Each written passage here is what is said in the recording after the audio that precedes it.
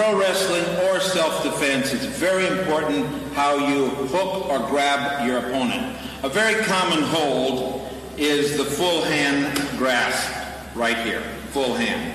The only thing is, the trouble with that is, see how much my fingers reach around there? Hardly enough. If you were grabbing a big pole, you'd slip off. So how I make that even a better hold is I put my thumb between the fingers and I get a smaller handle to grab. Instead of a big handle where my hands are going to slip off, I have a smaller handle.